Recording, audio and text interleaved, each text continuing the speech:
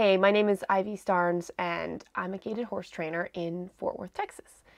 Today we're talking about bitless bridles, and it was brought up that people were asking about how to do lateral and vertical flexion bitless. So I made a quick video. I filmed stuff today. I'm filming it on my own, so none of it's like really high quality. So I look at it and go, not so fun. But we're going to talk about bitless. I'm going to tell you some of the things I like. I'm going to try to go through this pretty quickly because I've got a bunch of video clips to show you. Just want to make sure this is all working here. Okay, so what bitless comes in a few different categories. Really briefly, it means there's no bit. There are mechanical hackamores, there are side pulls, which is basically what I'd call a bitless bridle. You have the cross-unders, which I do not like because the most popular one is Dr. Cook's, but there's quite a few. And I don't like the cross-unders because they cross under, so the reins go through pieces on the side, they go under the jaw and then back up around the pole, or under the chin, back up over the pole. And when you release, it doesn't automatically release all of those things that you pulled on. And so I really don't like it because it's not a very exact tool to communicate with the horse. So there you go. I'm going to show you this video I made that video about bitless a few years ago, and I'm going to basically use a little bit of that footage. And then we're going to show the new footage about how to do lateral and vertical flexion with bitless. And again, you have to pardon the not great video. Okay, so this is the bitless bridle that I designed. It has just the noseband, the reins attached at the ring here. It's the same on both sides. Okay, and then this cheek strap actually is supposed to be tight. It actually pulls these the leather cheek pieces away from the eye, because if you don't, here's what happens. So if you don't have this tight, or you don't have one at all, okay, and so if you don't have this, what you'll see a lot of times is when people ask the horse to turn, they pull on their left rein. See how that cheek piece hits the eye? That happens all the time in a lot of side pulls.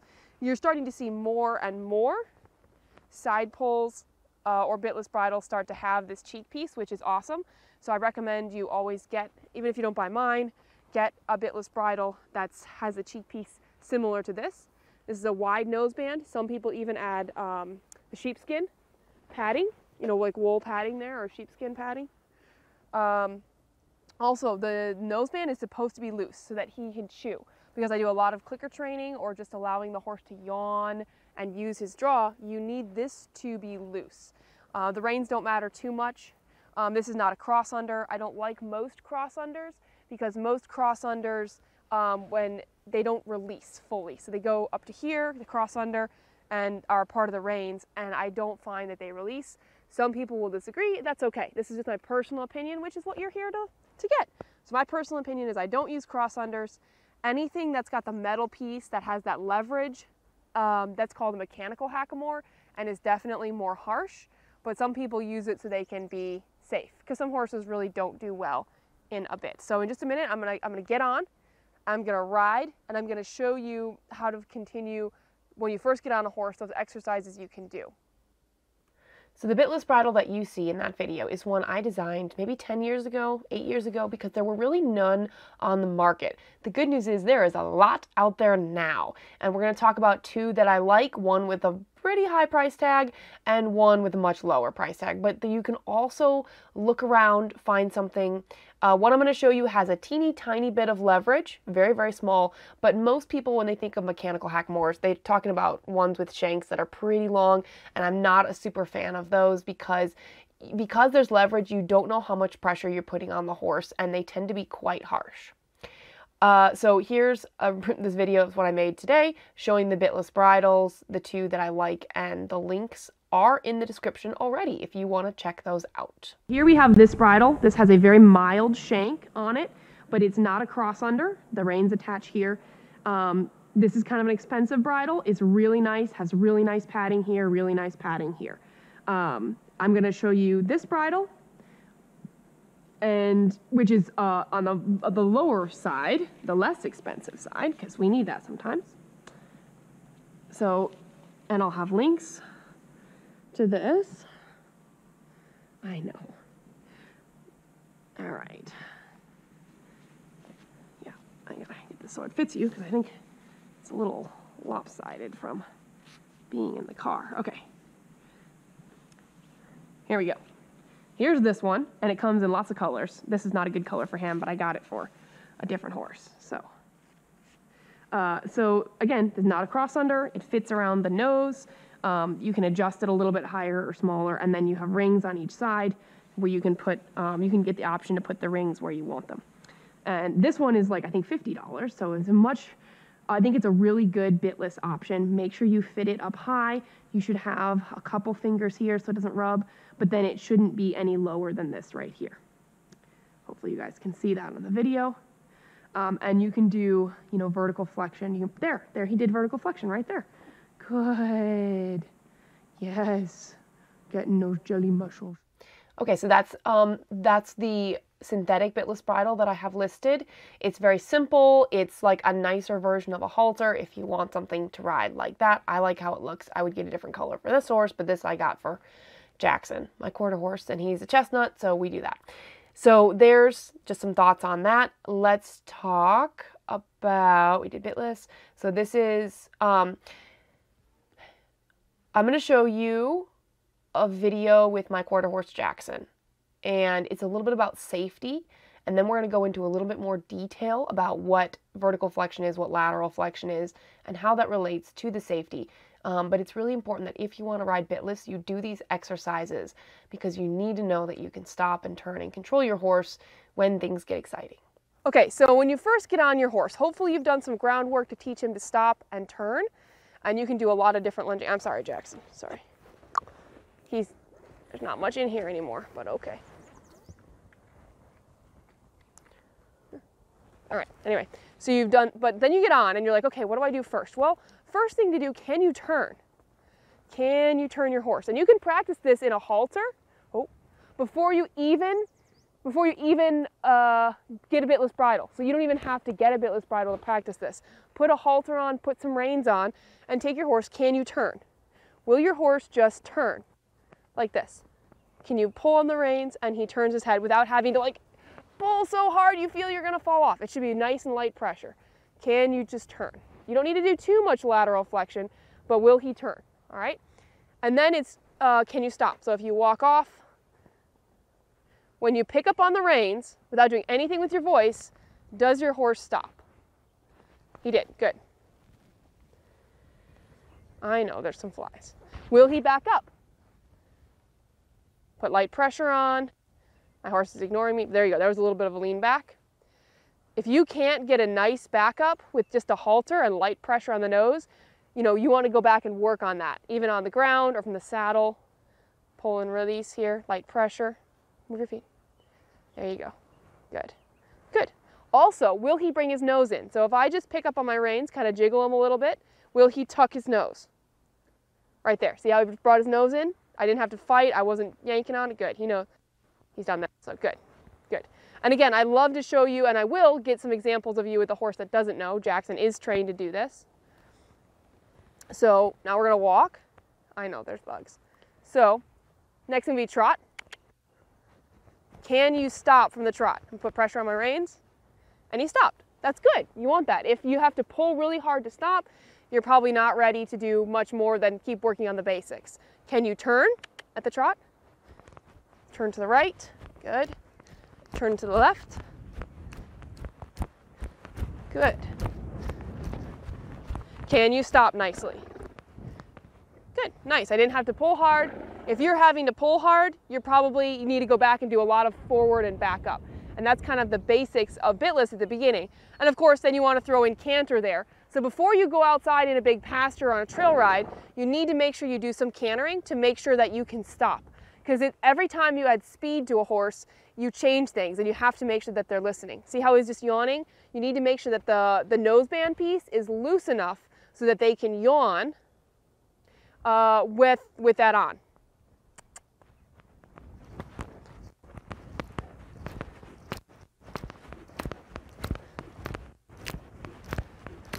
And can I stop? Yep, we can stop. So those are all good things to practice. Can you stop?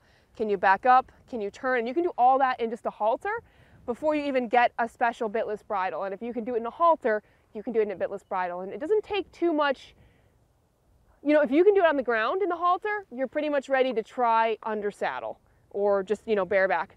But try to be smart about it and do the training to make sure that your horse is listening and going to keep you safe as much as possible. With the bitless bridle, you don't have as much technical control. The horses, of course, can run away in any bit, the biggest bit there is. So you have to do more training in a bitless to make sure that when you pick up on the reins, the horse isn't stiff, that he softens immediately. So the next thing that we're going to talk about is vertical flexion and lateral flexion. What we want to talk about is, what are those things? Well, vertical flexion is when the horse tucks the nose toward the chest. This is not what we want to teach the horse to go all the time, but when you pick up any rein contact, your horse should know to soften or give you vertical flexion. This is a video that I have that is from a clinic that I did. This is actually a quarter horse, and he's being ridden in his snaffle. And I have this video because I want people to see very, very clearly what vertical flexion is. So it's when the horse, when you pick up the reins and with very light contact, the horse tucks the nose. Now, in the case of gaited horses, we're not asking them to keep the nose tucked, but every time you touch the reins, your horse should tuck his nose. This is especially true with gaited horses. If your horse will not soften, especially true with bitless, with bitless and gaited, if they're bracy, then it doesn't help. But with bitless, if you don't have this softness, you are risking a horse that doesn't listen and will run away. So again, notice this horse when she takes up contact on the reins, the horse tucks the nose and softens.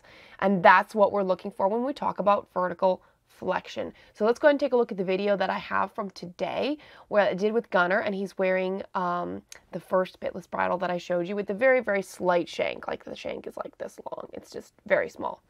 And I ride him and we work on lateral flexion. So lateral is side to side and vertical is the nose tucking. And you need to do both bitless, and both need to be done really, really well. So let's take a look at this. It might be a little bit easier. Good boy.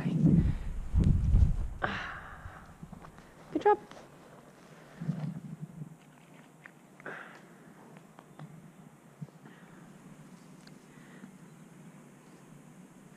Okay.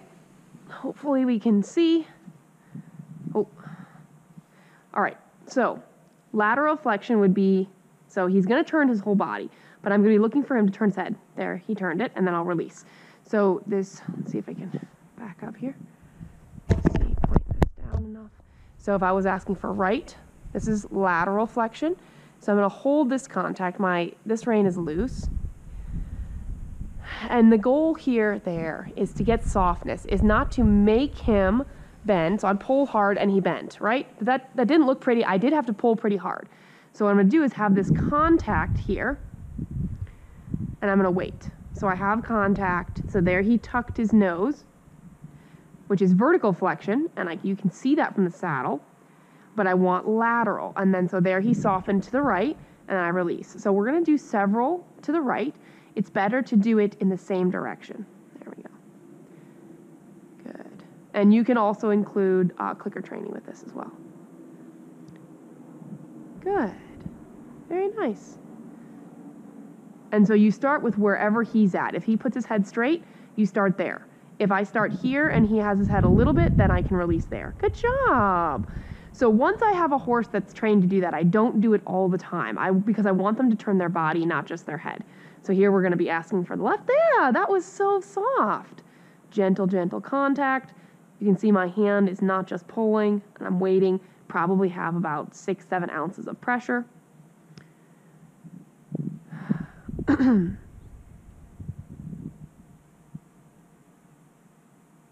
Yeah, good. So there he turned his body, he moved his hip, which is not what I'm asking for. So I'm not going to release that very soft contact. So now see how his head went straight? I don't pull harder.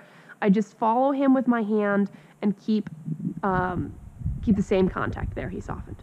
Now it's really tempting when the horse wants to turn the other direction to kind of pull harder, because it's like, well, I want to go back to where we were. So again, he's looking straight, but I want to teach him to be soft and not just pull harder. Good.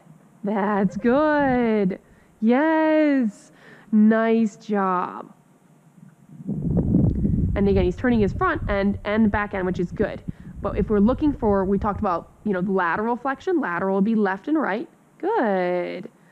Good. Nice job. Good.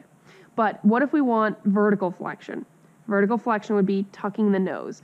And it's easier to see on the ground, but let's go ahead. And so what we're going to do is you take your reins and you shorten them and you hold very soft contact and you wait. And there he tucked his nose, and on the release, he put his head down and took a deep breath. Nice job. Very good. And again, he's already been taught this. I think this is the first time I've really purposefully ridden him bitless. There, he softened right away. But you want to do all of these things when you first start working with your horse bitless, especially this vertical flexion where he tucks the nose. So I'm holding this light contact. See how his ears are up? That means he's not totally focused on me. He's looking at something else. We got an ear back. That's good. I'm just going to wait. You hold the same contact. Again, we're bitless. There you go. Good. Good job. Oh, no. Back up. Good. So I'm going to hold this light contact here. And the goal here is to hold that light contact, not to pull harder. Hold that really, really soft contact. Hold the soft contact.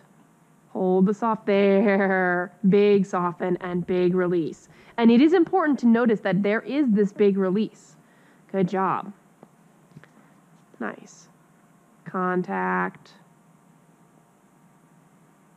Good boy. Holding it now. So now he's, what I would say, ignoring the contact. Or basically aloof to it. Doesn't care because it's so soft. But our goal is just to wait. There. Good. Good job. I know. So what we were seeing there, so they were saying that the pivot, I'm using the pivot on the ground and the GoPro on my helmet to get those two different angles because I thought it would help a lot for this. And I think it did. And you guys were saying that it's helpful. So anyway, that's good. But it does take work to set up, like take time to film and all of that stuff. It does help. So, all right.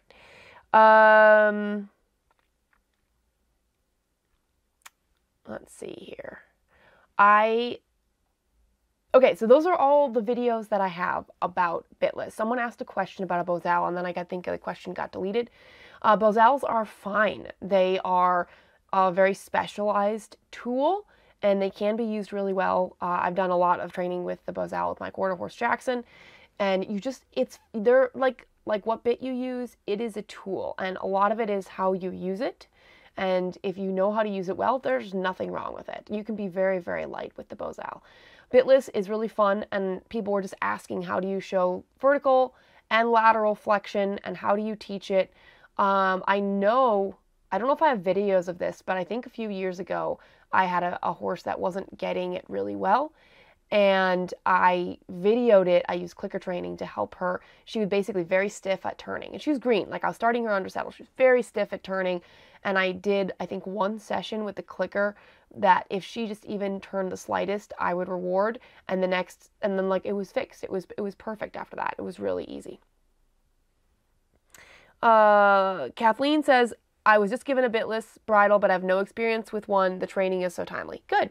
I'm so happy. The big thing is people can get into trouble with bitless if they're not sure how to prep. You can't just put a bitless bridle on a horse that you don't know if they're ready and just go on a trail ride because they may run away with you. You need to practice stopping, turning at all speeds, walk, gait, and canter, and fast gait.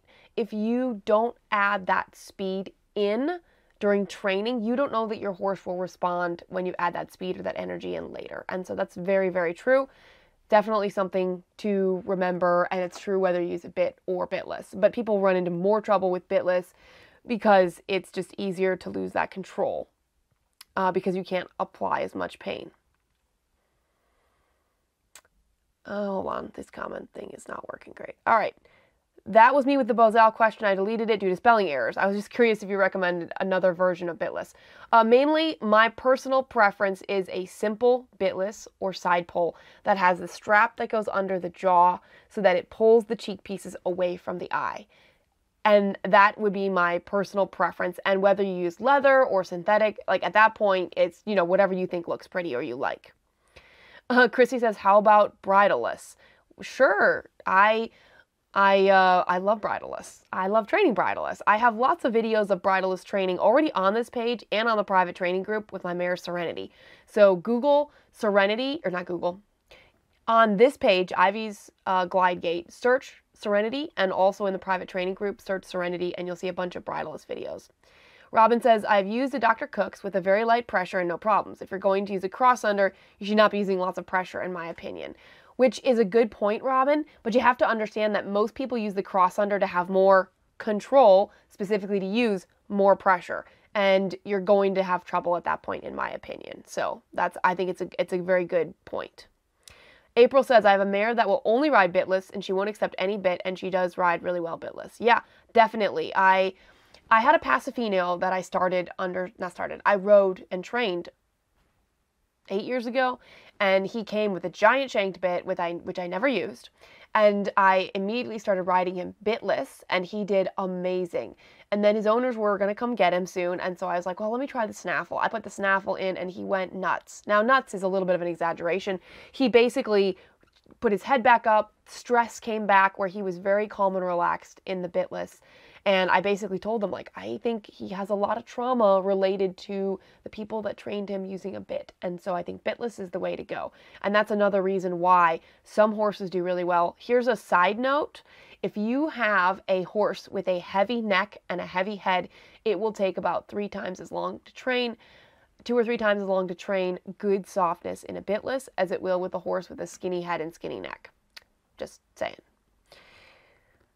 Chrissy said we should do a bridleless clinic. I need to learn. Well, sure. We can maybe try to do that in January or February.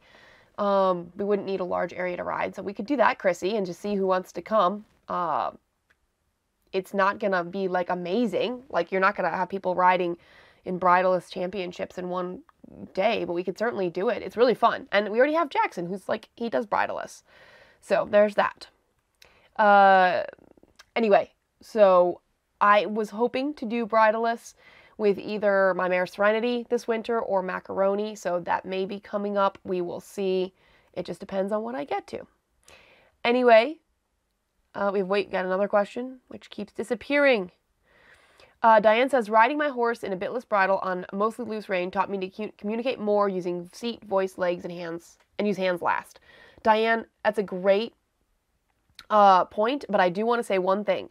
Your horse must know how to respond to hands before you move to seat and legs, because heaven forbid someone dies, you get sick, your horse has to go away.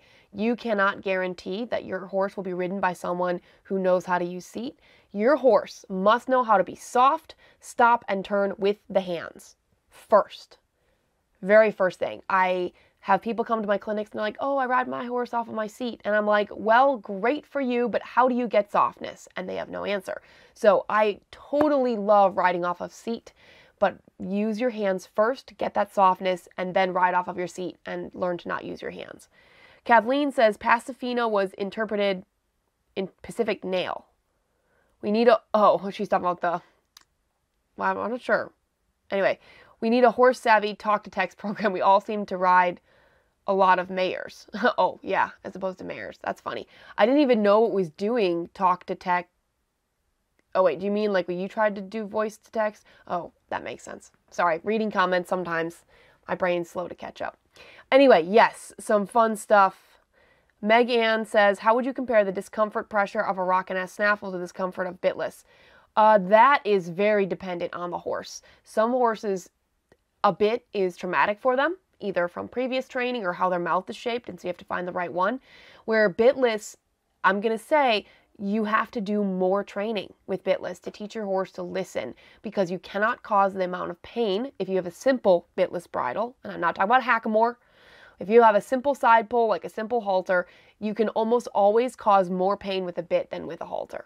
That's not saying that some guy couldn't yank on a horse and cause more pain, but if the bitless bridle is fitted well and it's soft and comfortable, you will not be able to cause as much pain as you would with a snaffle.